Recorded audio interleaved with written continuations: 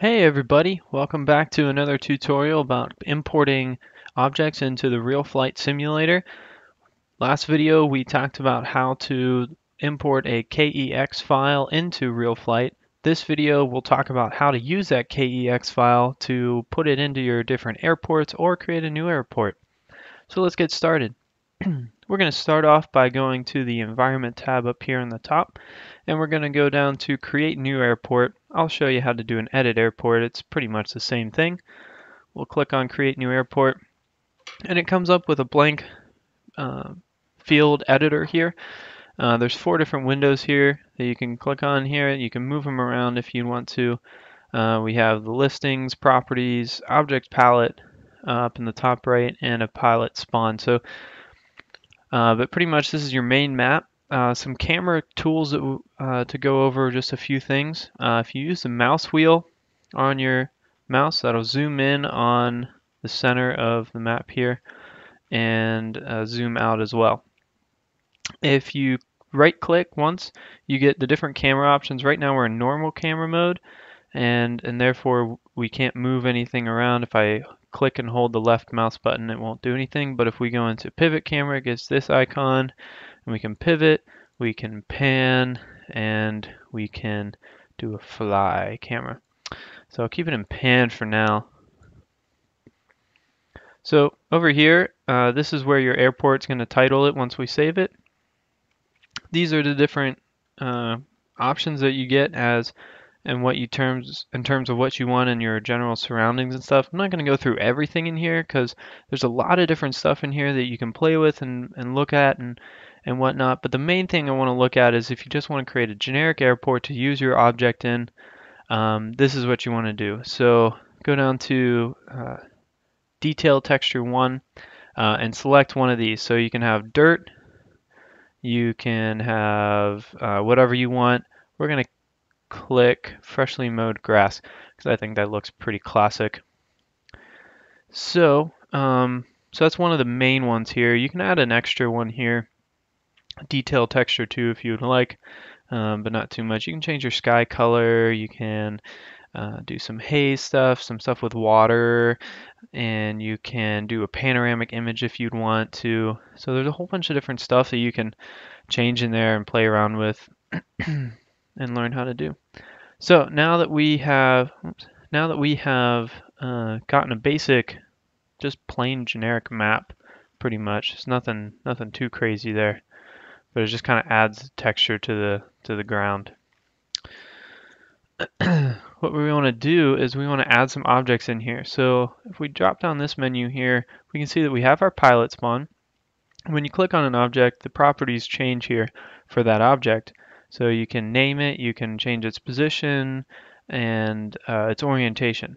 And so there's some stuff that isn't changeable here, but you notice that your object palette suddenly has something in it.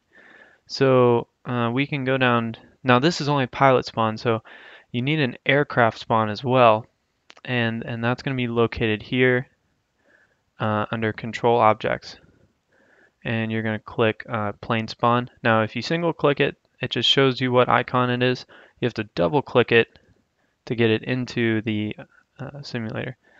And so if you can click, you have to go into normal camera, and then you can click this and move it around. Now you can also go in here and change the relative position and such like that. You can even raise it up off the ground. I don't know if you have a reason for that, sure. But normally you want to start your aircraft on the ground, 0.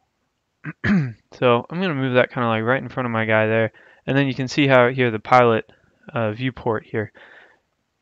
You can see where that plane is going to be located. And then if I want to change its direction so that it's not pointing away from me, it's pointed sideways, I'm going to change that to 90.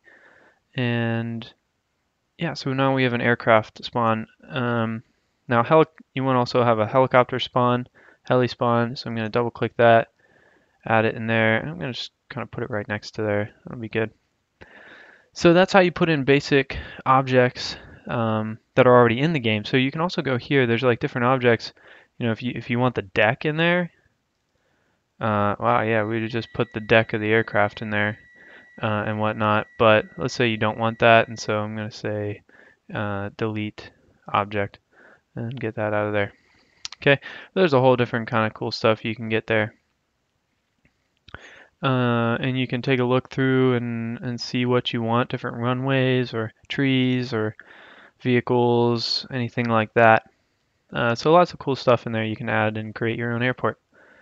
Now, from the last video, we imported our own custom objects here, and those were the KEX files. So to find those, you're going to go under here, under scenery, and these are all of your custom imported objects. And so right here, you'll see that this is the one we imported in the last video. And so as soon as you click on it once, it will normally come up with a dialog box that says creating DDS, and that's just its own imaging stuff for that object. And no worries though, it's doing fine, it's supposed to do that. But then you double click it and that'll import it into the game. Now I can move it around, same as the other objects. Now you'll see there's some extra here because this is an airport object. You can do different cool stuff with it, so I can change its position just like last time.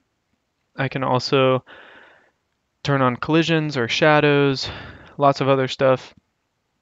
Change its scale, change its orientation, and a whole bunch of different stuff. You can change that material that we talked about in the last video too if you need to.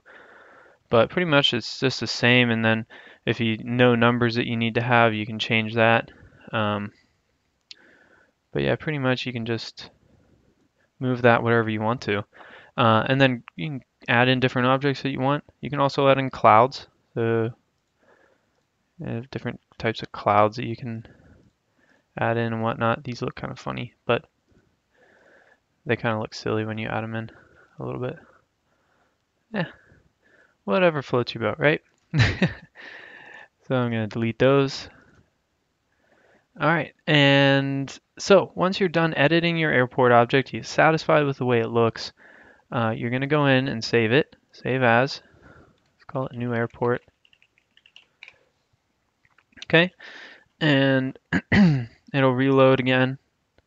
And then what you do is you just go to File and Exit to Simulator, and you get to fly around in it. So it's that's how it pretty much works. And then what you want to, if you want to change something in this airport, you're in the airport, and then you're going to go to this other option that says Edit New Airport, and it'll take you right back to this page and everything. And so you can also do this in other airports too. So I'll just pull up one of the default airports. I'll say, let's select an airport. We can go, not too bad. Oh, let's try this one. Okay, sure. All right, cool. Looks pretty good. Now we can go into edit shipwreck, and this is how the shipwreck map looks, which is pretty cool actually. So maybe I'll take a look around that airport in a while. But yeah, so lots of cool different stuff like this. So if you want to, I don't know, is it possible to add like the aircraft carrier here? You can kind of do whatever you want. So there's lots of fun stuff you can do, but hopefully this will enable lots of people to take some new stuff to try. But yeah, one other thing I want to show you. So if you ever want to delete the airport or anything, RealFlight stores the airport files in your documents folder.